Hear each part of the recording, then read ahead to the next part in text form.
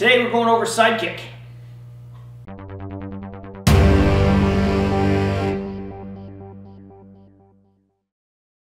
This is tape 3 of the Street Fighting Kicking series, and today I'd like to go over how to use a side kick in a fight. Side kicks, unfortunately, in the movies are very flashy. People love that big step and that scream and that throw, and they like to knock people over. It's very big, and people miss a lot with that. Personally, in a street fight, I want to use these as low targets. A couple basic things, keep in mind. I see people do this a lot. When they throw this kick, they hit with what they call the blade of the foot. Don't ever do that. You're going to break your foot on a real target. If you take the middle of your foot to your heel, that's where you want to hit, because it's supported by the bone. Right? I want this support, so different than a fist. I want this supported by this. I don't want to go like this where it's not supported and there's nothing behind it. That's how you get hurt. You do want to curve your foot a little bit, just because it tightens the ankle enough so there's no slop and it's not flopping around. Not like a fist where you clench it enough so it doesn't buckle. But make sure it has a little curve and that you hit with the back. Side kick is exactly what it's called. It's a side kick. As a general rule, I don't use this kick a lot because most of the time I'm faced up. When I'm faced up, I want to be using front kicks because it's easier for me to throw them. But you do run into situations where people do come to you from the side, or the way you step puts you in that position. So if I was like this and he was coming at me and I had a lot of time, yeah, I could throw that kick. And I could throw it with a lot of power. But if you're late on that kick, that guy's going to jam me and then I'm going down. I'm real hesitant to do that unless I know I have him dead to rights. Where I like to throw this kick is generally after I hurt them. I don't usually open with this kick. I use it after I've dinged them.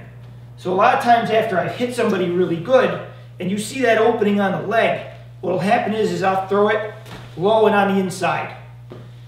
I don't like this kick to the outside as much. Again, the leg is very padded on the outside. They can take a lot of abuse.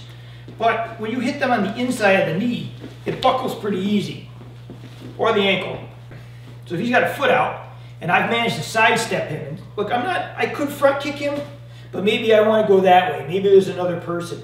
A lot of times I'll throw that kick like this and I can continue to move. I'm not opposed to this to the back. I like these kicks like this. Again, if I was coming to him, I'd probably use a front. If I was choosing to go away, I would probably use a side kick. The other nice thing about side kicks is you can sneak them into target areas you can't sneak other kicks into. If he's standing like this, I really don't have the room to throw a front kick because I'm too close. And I can't get to his other leg because this leg's in the way.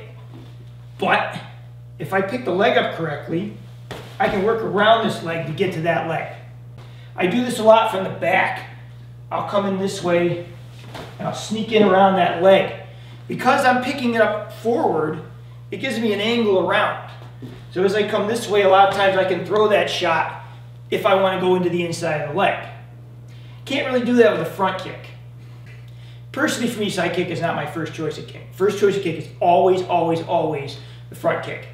But it's a good kick to know if you end up on a funny angle or you end up on a funny direction or someone comes to you from a direction you're not ready for. Or if you're just on an odd angle, right? I have to just make a quick shot in here or a quick shot in here or whatever. So the rules of the side kick are pretty simple. Kick low. Kick the targets that you know are really damaging. Don't start with it. The reason I don't start with it is if I throw a side kick, as a general rule, I have to lean a little bit. And then I have to come all the way back to fight with my hands. A lot of times I'll hit them, and when I know they're in a bad position, then I'll sneak this up inside and I'll throw that kick because I really don't need to go right away to 2 and 3. So keep them low, go to legitimate targets, and it'll make you a much better fighter. This is Bill Koenig for Straight Circle Martial Arts. Thanks for watching. Please like and subscribe, and I will see you again next time.